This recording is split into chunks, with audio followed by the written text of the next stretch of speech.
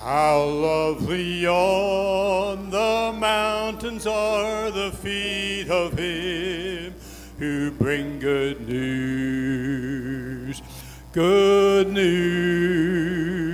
announcing peace, proclaiming news of happiness. Our God reigns, our God reigns, our God reigns, our God reigns, our God reigns, our God reigns. It was our sin and guilt that bruised and wounded him.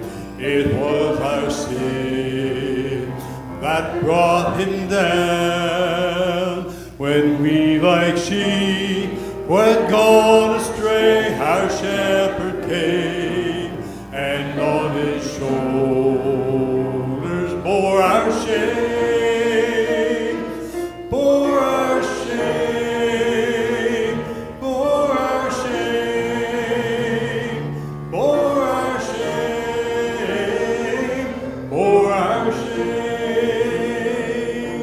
Out from the tomb he came with grace and majesty. He's alive, he is alive.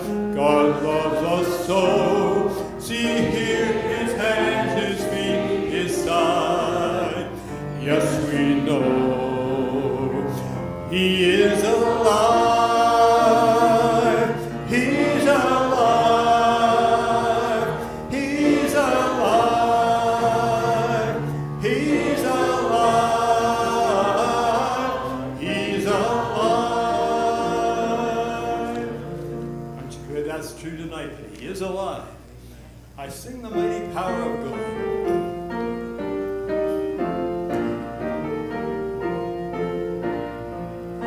I sing the mighty power of God that made the mountains rise, that spread the flowing seas abroad and built the lofty skies. I sing the wisdom that ordained the sun to rule the day. The moon shines full at his command, and all the stars obey. I sing the goodness of the Lord that filled the earth with food. He formed the creatures with his word and then pronounced them good. Lord, how thy wonders are displayed where'er I turn my eye. If I survey the ground I tread or gaze upon the sky, there's not a plant or flower below but makes thy glories known. And clouds arise and tempests flow by order from thy throne, while all that borrows life from thee is ever in thy care. And everywhere that man can be, thou God art present there. Thank you, and you may be seated.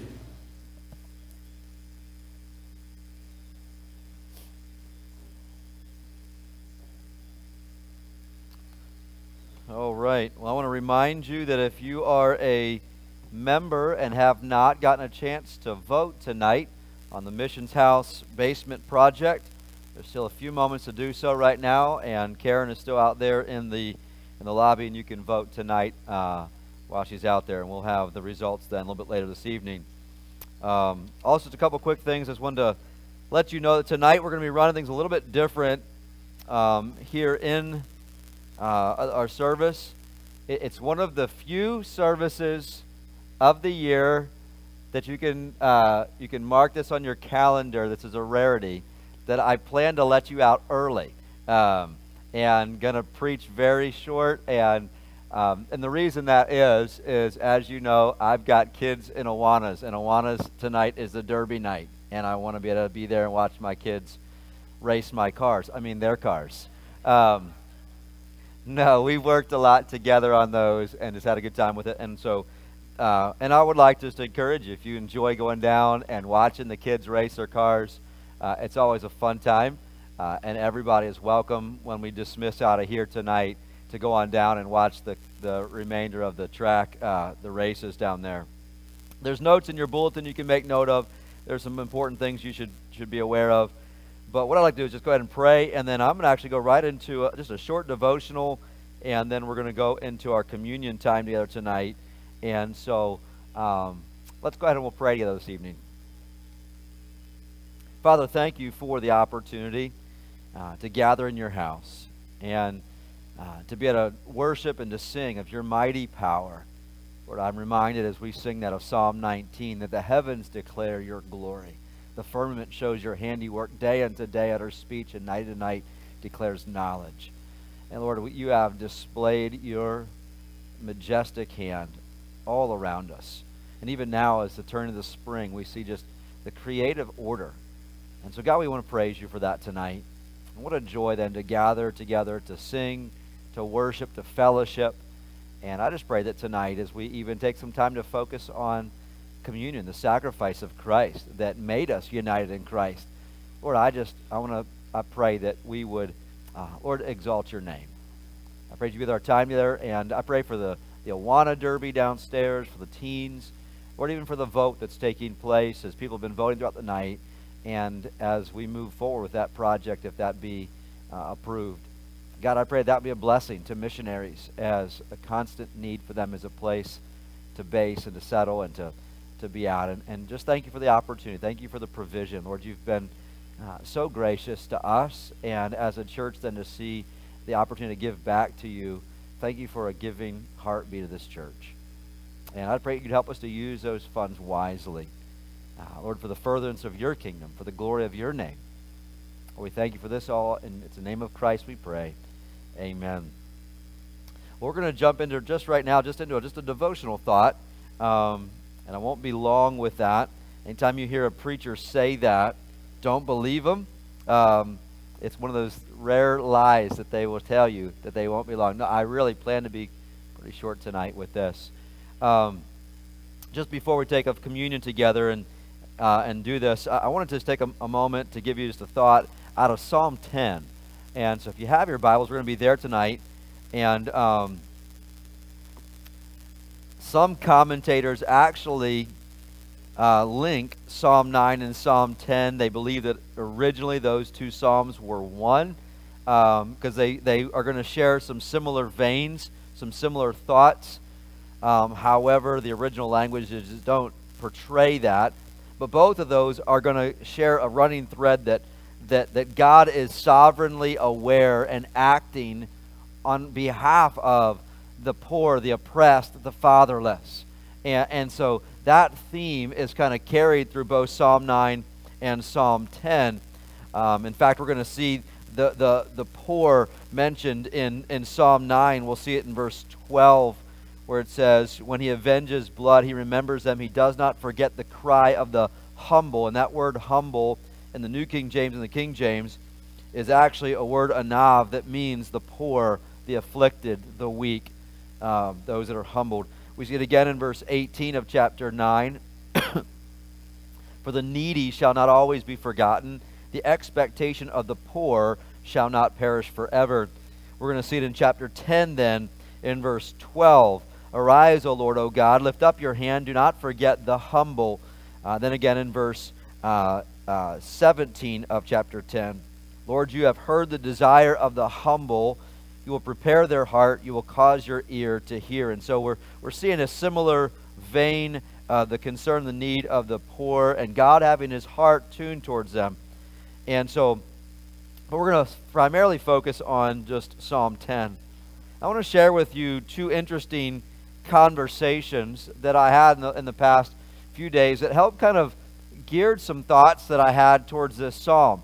One of them happened in a recent meeting that I was having with the board of Center County Orphan Care Alliance, which is now going to be Orphan Care Alliance, as they are changing their focus from just Center County to all of Pennsylvania and trying to help out churches in every county connect to the needs of the fatherless and to care for that. And so they want to connect and enable churches to care for them.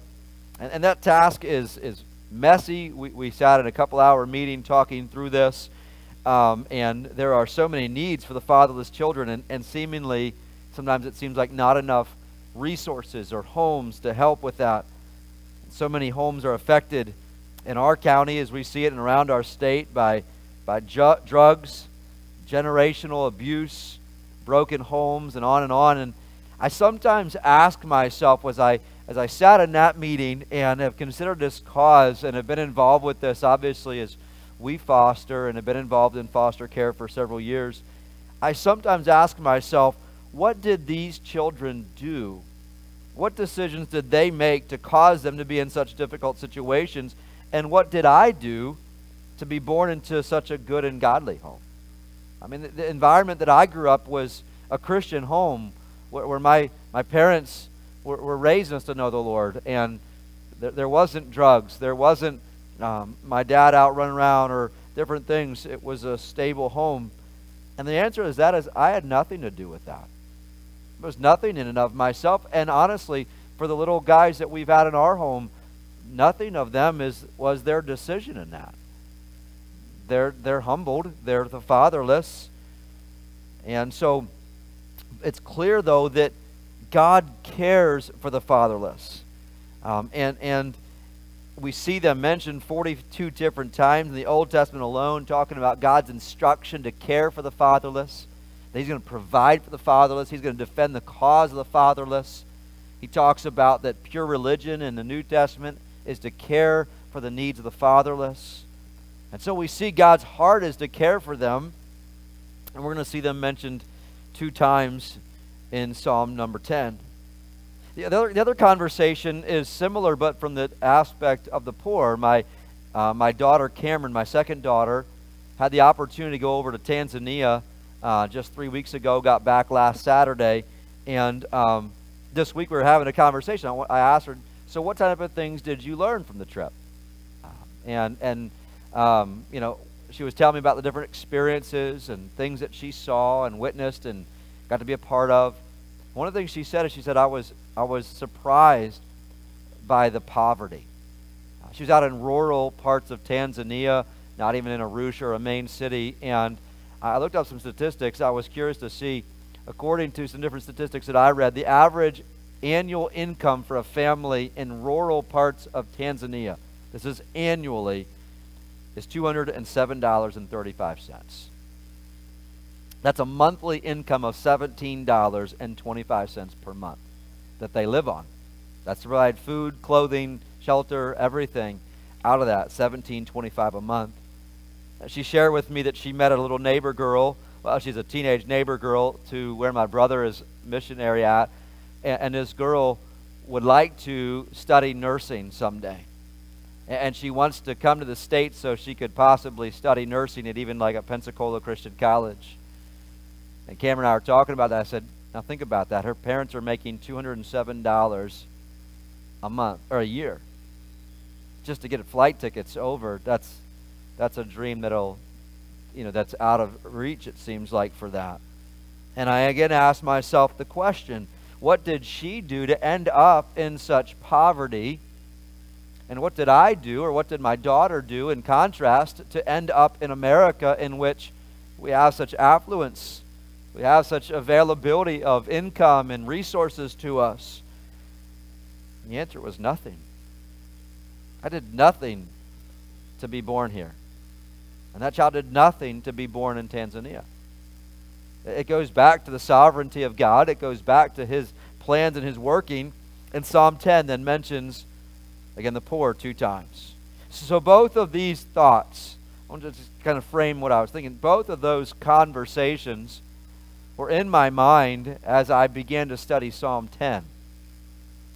And I was wrestling with those questions. And so the psalm is, to be fair, the psalm is really dealing with the psalmist crying out for God to do something when the wicked oppress the poor, when the wicked oppress the fatherless and those things.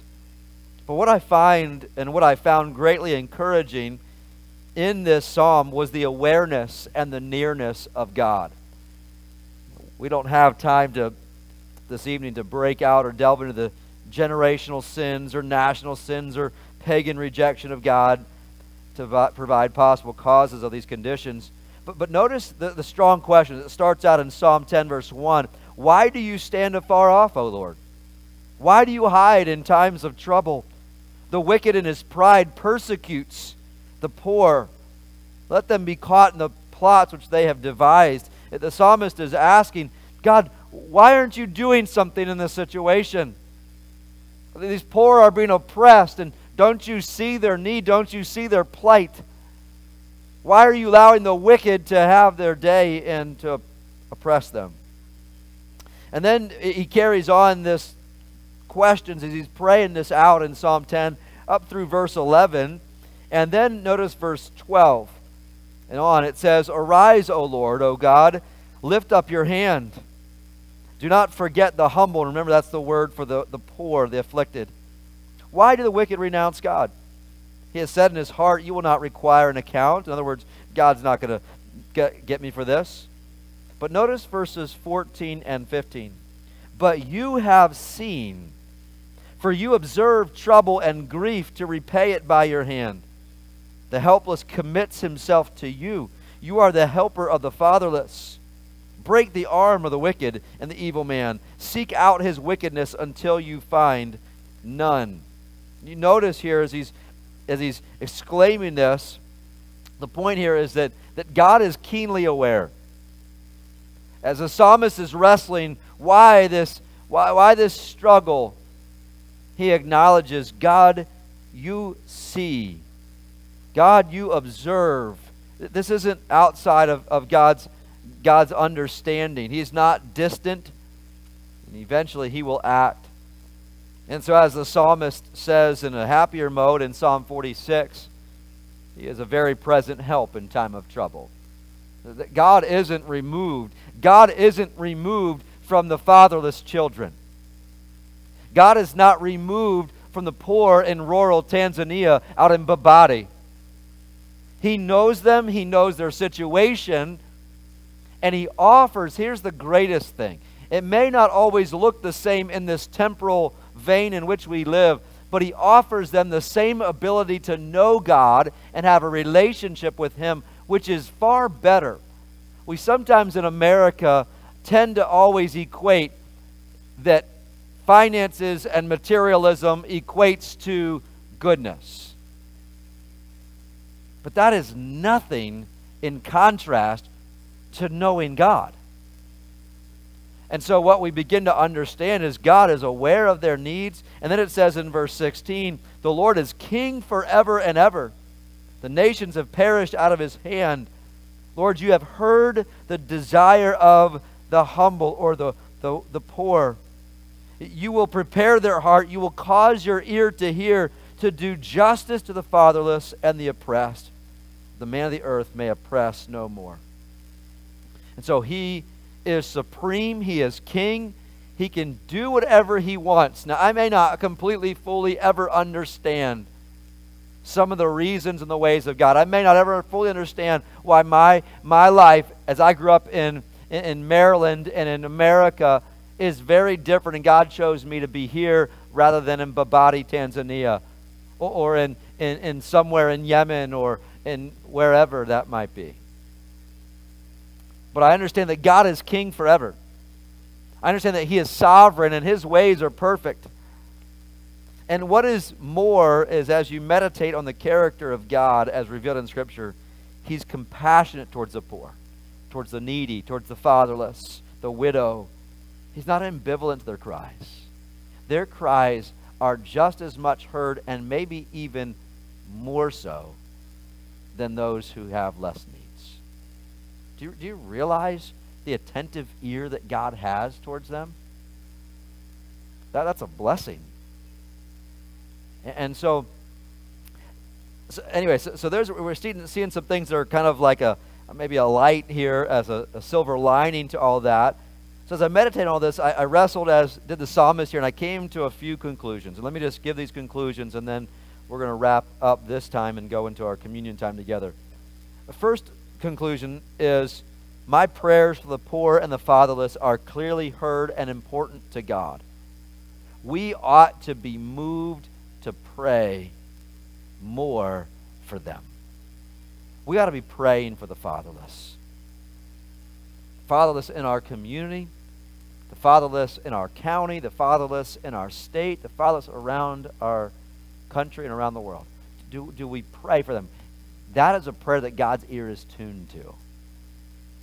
So we got to pray for that more, to pray for the poor more. Second conclusion I had is, although I don't know or understand all the ways and plans of God, I do know that He cares and is very aware and concerned for them. And so sometimes you look at the full spectrum and you think, man, there's just so much need. How can I meet all of that need? How can I fix this problem? Like that's our thinking as Americans. What can I do? How can I throw more money to this situation? How can I fix this problem? And we realize God is aware of it and He cares. He is not absent in it. He's not missed it. God is involved. Thirdly, then, is when I do help, when I do get involved in caring for the poor, when I do get involved in caring for the fatherless, I begin to recognize I'm in harmony with the ways of God and His plans in helping. And then lastly, which will kind of even steer us in our thoughts towards communion tonight, although every earthly problem may not be solved in this life, I'm greatly encouraged that the greatest problem of sin has been paid for. Every person has the ability to be rich in Christ, to be a joint heir with Christ, to be a child of God who is a father to the fatherless, the Bible says in Psalm 62.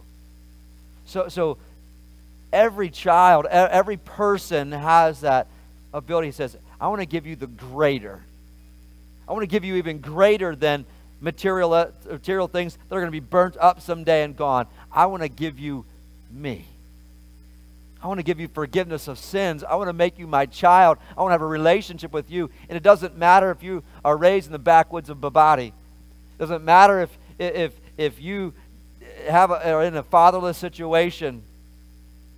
God offers the same opportunity to every single individual. He says, I want you. You matter to me. I made you. You're special. You're precious to me. And what a great God. What a great God we serve.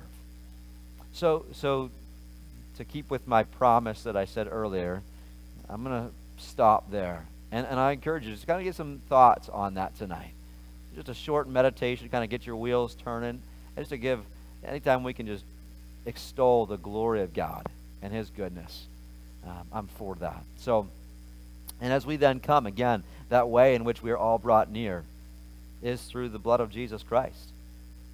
It's through His death on the cross. And so we are partakers of that. We get to be receptors of that. And as we take some time then for a few moments tonight just to partake of communion together, what a joy to recognize God has brought us near through His Son, Jesus Christ. And so let me ask the question, if anybody did not get a communion set, you can raise your hand and Ben will get those out to you. Anybody that did not. We're going to take a few moments then to prepare and partake of these things together. What a great time to remind ourselves. And I appreciate at the Passover Seder that we just had a few last Friday or 2 Fridays ago, it helped us to understand that even in the Passover meal, there is like a dual emotion of a reverence and a thankfulness to what God has done for us, but there's also a joy. There's also levity that was involved in the Passover meal. How could that not be when we consider what Christ has done for us? There is a reverence that it was my sin that caused Him. It was through His stripes that I am healed. there's a reference to that. I don't want to take that unworthily. I don't want to take that just haphazardly, casually. There's also a joy that comes to it. I'm now a child of God. I have a reason to rejoice, and He's coming back for me someday. And so there's a mixture of emotions that accompany the table there as we gather. So Paul gives us words and instruction on this. I want us to think on them. We'll take a moment of prayer together while Lisa will pray or play the piano for us. Paul says in 1 Corinthians 11, "For I received from the Lord that which I also delivered to you. The Lord Jesus, on the same night in which He was betrayed, He took bread. Given thanks, He broke it and said, 'Take, eat. This is my body which is broken for you. Do this in remembrance of me.' In the same manner, He also took the cup after supper, saying, 'This cup is the new covenant in my blood.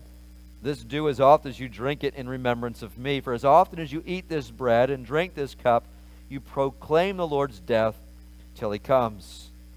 Therefore, whoever eats this bread or drinks this cup of the Lord in an unworthy manner will be guilty of the body and the blood of the Lord. But let a man examine himself, and let him eat of the bread and drink of the cup. For he who eats and drinks in an unworthy manner eats and drinks judgment to himself, not discern the Lord's body.'" So what he's instructing for us is, and what we teach here is, we welcome anyone who knows Jesus Christ as their personal Lord and Savior. You're welcome to partake. The Lord's table is not an aspect of a reception of new grace. This isn't salvific by taking of the table. But what is it's a testimony of grace that's already been applied. And that's why it's not referred to as we refer to it as a sacrament. It is an ordinance. It's ordained that we would do this until He comes, that we celebrate, that we remember. And so we welcome, if you are already a child of God, that you would partake with us as we do this in remembrance of what He's done for us. And so there ought to be a time of just searching our hearts with that. And so while Lisa plays, we're going to take a time just in that moment while she plays to have some personal introspection, reflection. And then I'm asked Tyler, our deacon, if he would come and pray then for the elements after she plays.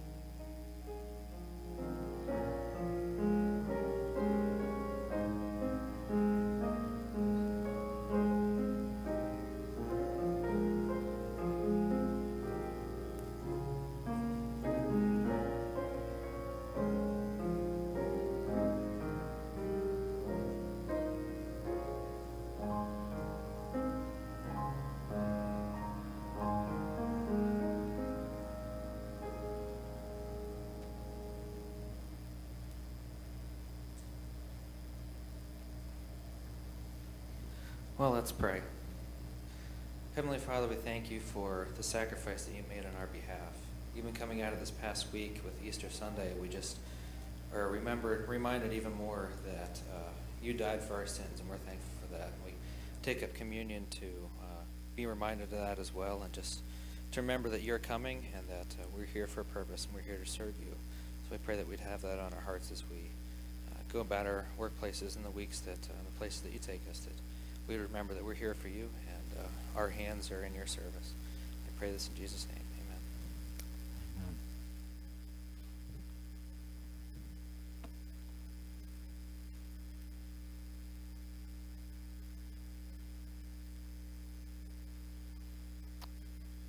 The Bible says that in that Seder meal, or in that Passover meal, Christ took from the middle matzah, as we learned the other day, and took that piece and broke it, which symbolizes his body, and then later on brought it back out. And he said, I want you to partake of this. And he said, take, eat, this is my body, which is broken for you. Do this in remembrance of me, in remembrance of Christ.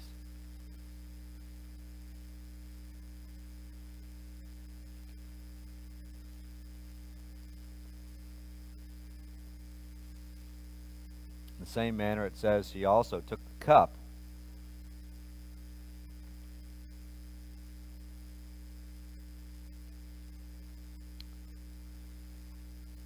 And he gave it a new, it was the cup of atonement, the cup of that sacrifice, and he gave it a new symbolic aspect to it, that the cup will now reference him being that atonement, him being the one who sacrificed for us. He said, this cup is the new covenant in my blood. This do as often as you drink it in remembrance of me, in remembrance of Christ.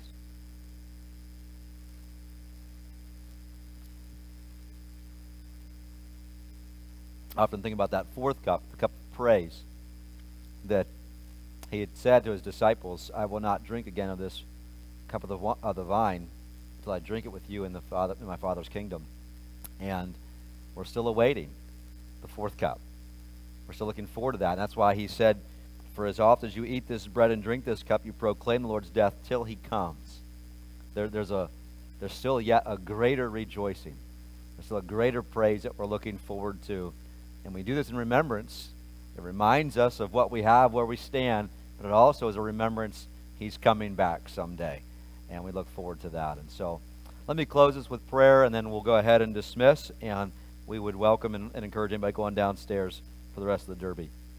Father, we do so thank you for loving us enough to send us the perfect Passover lamb, the one who was bruised for our iniquities, the one who was chastised for our sins. God, we thank you that you laid on him the iniquity of us all.